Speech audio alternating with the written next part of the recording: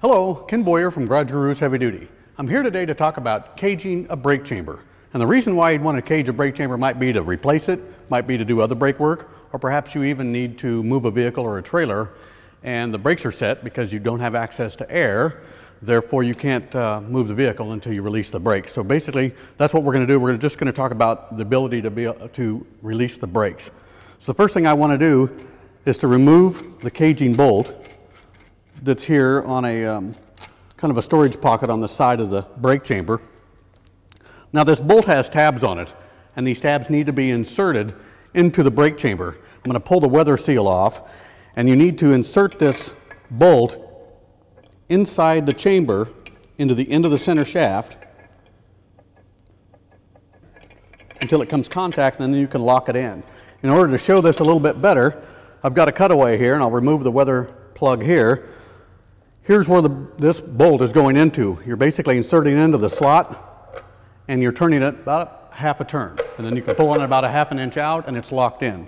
So that's how you want to insert it into the chamber. So I'm going to come back over here to the brake chamber. I'm going to insert it in.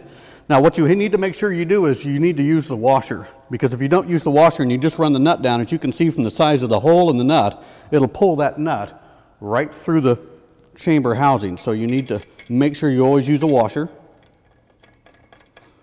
I'm going to go ahead and thread it on. I'm going to thread the nut up. Everything's tight.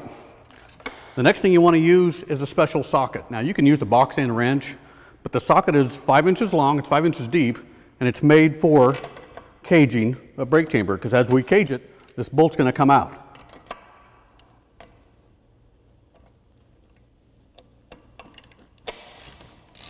So basically, I'm going to run this bolt all the way in, and it may take a little bit to do so. And I'm going to run it in until it stops. Now you don't want to use an air wrench doing this. You need to do it by hand.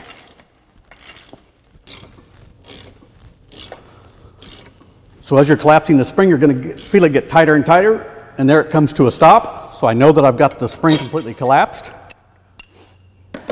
That's why you want to use and do this by hand with a socket rather than an air wrench, so you don't pull it in too far and collapse the chamber. But obviously we want to use the long socket, because as we pull that center shaft through, you need some place for the stud to go. So now the chamber is caged, the spring is collapsed, and it's now safe to remove the chamber, do any other brake work that you need to do, or just basically move the vehicle if you have to. It's now safe to do so. And that's how you cage a brake chamber. For more heavy-duty tech tips like this, please subscribe to our YouTube channel.